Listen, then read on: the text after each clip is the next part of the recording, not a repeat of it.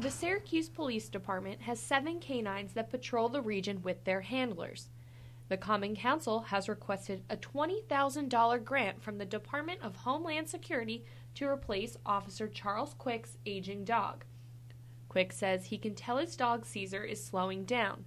He says it is bittersweet to get a new dog because he has gotten attached to it. You spend 24 hours a day, 7 days a week. I spend more time with my dog than my family, believe it or not.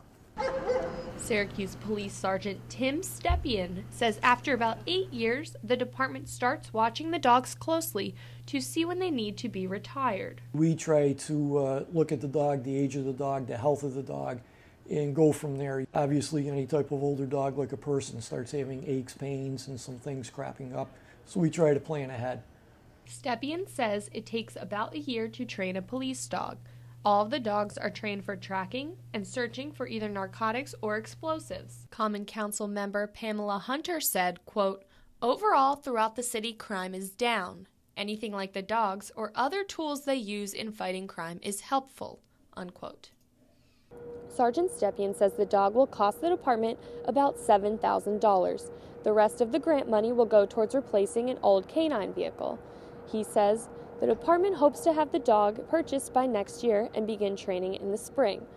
In Syracuse, I'm Trish Kilgannon for NCC News.